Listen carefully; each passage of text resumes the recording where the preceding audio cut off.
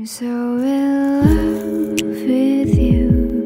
You just hug me and give me warmth. It could took away your pain and you let me feel so safe and peacefully calm.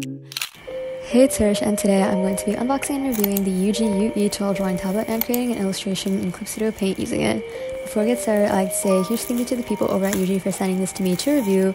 Although I received this product for free, I will be giving my honest opinion of it, and stay tuned till the end for the full pros and cons list, as well as my personal review of whether or not you should buy it. So to start, on top is this foam screen to protect the tablet, and then the actual tablet itself, which I'll be unboxing later. Moving on, we have this pen, which is battery free, so it's very light, and it has 16,384 pressure sensitivity levels. It also comes with 2 express keys that I set up later. Next up are some wires. It comes with a USB-C to C cable and a USB-C to A cable that you can use to connect the tablet to its external device. And finally, there is a quick start guide that lists all the supplies and how to connect it to your tablet or whatever device you're using. And there is also a warranty card in case your tablet has any issues or problems. Here's the tablet itself, and it's way bigger than I thought it'd be. It's 11.9 inches in dimension and has 8 shortcut keys, which I'll be setting up later and explaining.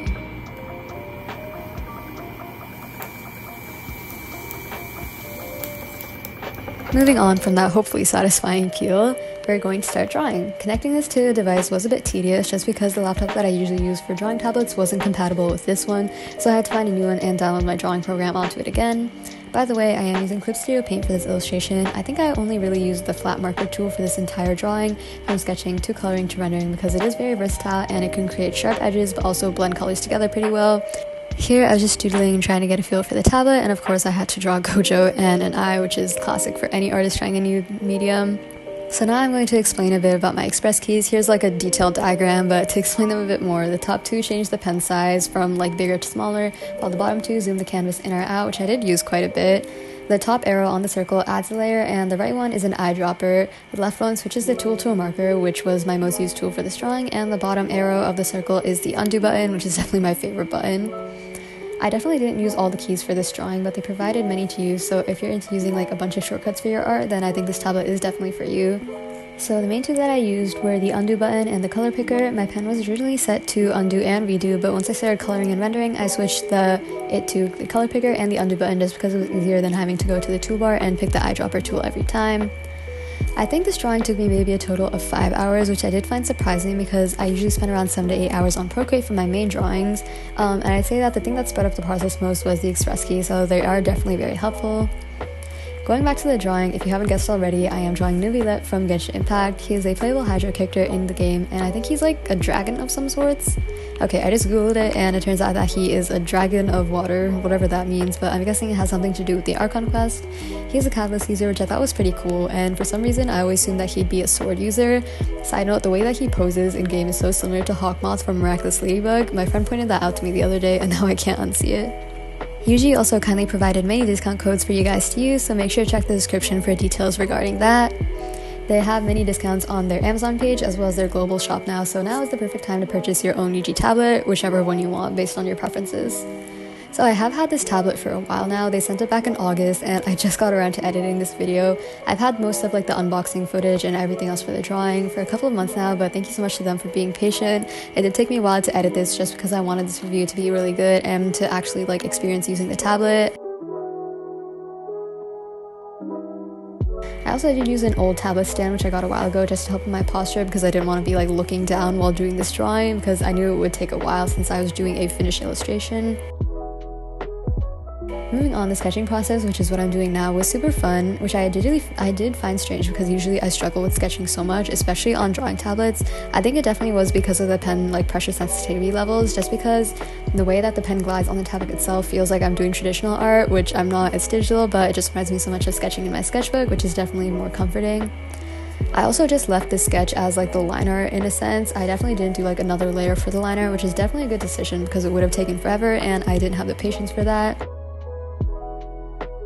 Especially since this is a Genshin Impact character and their details are super complicated. Even though this is only a bust up, it did take me so long to figure out all the outfit details because the top part of his drawing, especially like the collar area, was so detailed. Anyways, I went ahead and I started adding the base colors using this Millie pen, I think. Originally the background was like a dark blue color, but I changed it to white towards the end when I started rendering just because I liked it better. I also did put it into Procreate at the very end to tweak the color values because the way that the colors are displayed on this tablet can differ from how it'll look on Instagram, which is where I post all my digital art. After adding the base colors, I go ahead and add some basic shading. Usually I use the gradient tool on Clip Studio Paint itself just because it's easier, and I add like a darker color at the bottom.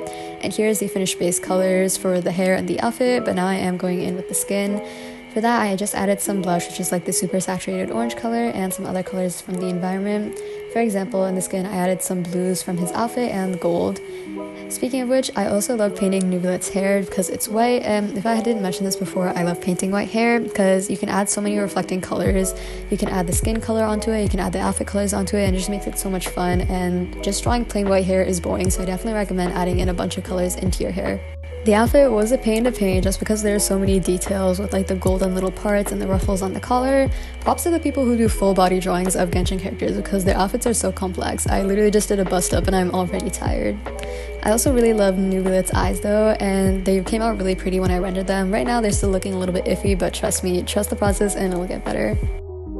By the way, after I finished adding in all the base colors and like the basic shading, I did go in with a bunch of different lighting modes. I usually go in with like this purple or blue multiply layer, and then an add glow layer, which is usually like this orange or pink color, and then a screen and a soft glow around the face just to make this character glow a little bit more. After adding in all those layers, I tweak around the layer opacities and then I merge them all together. Then I duplicate that layer with all the added lighting and I start rendering, which is what I'm doing right now.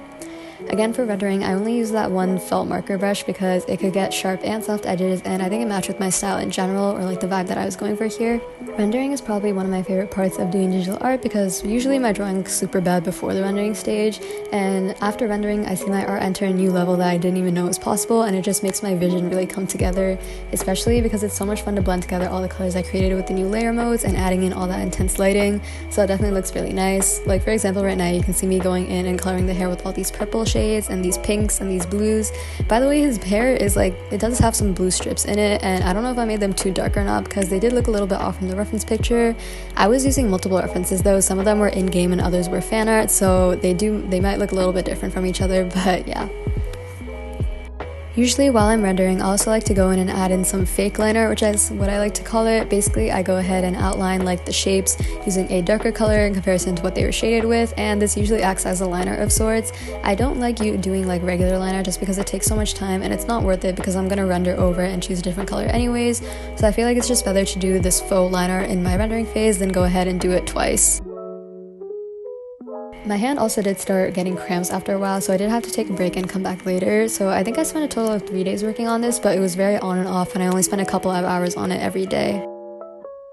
So now for the promised pros and cons list, I'm going to be starting out with the pros. So to start, this is a digital display tablet, so you can see what you're drawing on your screen itself, which is very nice because you don't need to have like a massive amount of hand-eye coordination to be able to draw well, and it's just easier in general.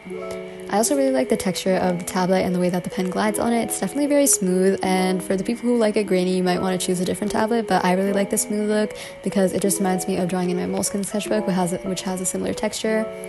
It's also big enough so that you don't have to constantly lean forward and look closer like I do with my iPad, which is definitely on a smaller scale, so this can reduce strain on the eyes and just makes the drawing process more enjoyable and less time consuming, so you don't have to spend time zooming in. Also, it does come with 8 shortcut keys, which definitely speed up the drawing process like I said before. Usually my drawings on Procreate take a lot longer, and if I did have shortcut keys on my iPad, that would make my life a lot easier. And you're also able to customize them super easily on the Ugee app, which is like this little driver that you have to download, which is overall super easy, and I definitely recommend doing that and setting up your own shortcuts. Right now, this tablet is also on sale for $159, which is super affordable compared to other brands, and I feel like if you are thinking about getting a drawing tablet, this is definitely the time to get it when they are on sale. Overall, I had a very enjoyable experience using this, and now we're going to move on to the cons. So the first con, which is more like a personal preference, is that the pen doesn't come with a grip. I think this is why my hands started cramping a little bit into the rendering process, but it definitely isn't that big of an issue. Moving on to my personal opinion, I'd say that this tablet is a very good fit for beginner to pro artists alike.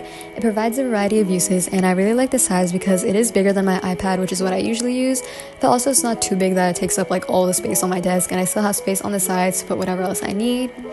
I also think it's definitely worth it for the price because it is very good quality and they took a lot of care in packaging it. I also did go ahead and read some other reviews and there wasn't anything that mentioned like bad shipping or anything like that, so I think that's definitely a big pro. So overall, I would definitely recommend it if you want to start your digital art journey or continue by getting a new upgrade in size or anything. Anyways, overall, I just want to say thank you so much to Ugee for sending this to me to review. I had a great time using it, and I definitely will be using this again in the future just because the shortcut keys make my life a lot easier, and I had a lot of fun using it because this process was definitely a lot shorter than how long my digital art usually takes me. Anyways, once again, make sure to check the description for the discount codes and the links, and thank you so much for watching till the end. I will see you guys next time. Bye!